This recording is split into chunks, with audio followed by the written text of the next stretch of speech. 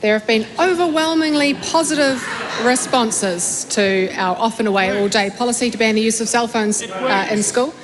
The Secondary Principals Association said that schools who started the year with the ban are reporting less distraction and more interaction in the playground, with a lot of children out playing sport or heading to the library.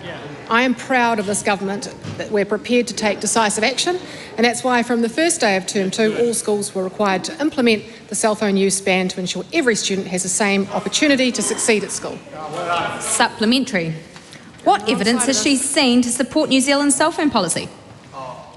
Mr Speaker, a recent study published by the Norwegian Institute of Public Health wrote that banning smartphones significantly reduced bullying, improved the grades of students and significantly decreased the number of visits students made to see mental health specialists. The study also found that schools that implemented a policy removing phones for the whole day, not just class time, experienced a larger increase in student educational performance.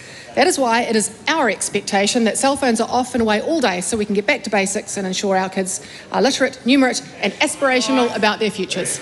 Supplementary. What feedback has she seen from school principals about the away for the day cell phone policy? Mr Speaker, principals from across the country continue to write to me to tell me how wonderful it is to hear the noise in the playground with more students talking to each other, playing games and connecting. One Dunedin secondary school principal reported that restricting pupils' cell phones had resulted in a massive drop in harmful social media incidents. The Hornby High School principal said he wished they'd done it 5 years ago. He said, "We're seeing kids outside playing games, throwing balls, reading books and generally interacting more positively rather than having heads down on a phone. This policy is part of our wider plan to lift student achievement and wellbeing." Supplementary. What feedback has she received while recently abroad about the cell phone policy? Mr Speaker, last week in Singapore I had the opportunity to meet with many of my international counterparts. The number one thing I was asked about were cell phones. Ministers of Education from around the world asked me to share our approach and why it had been so successful.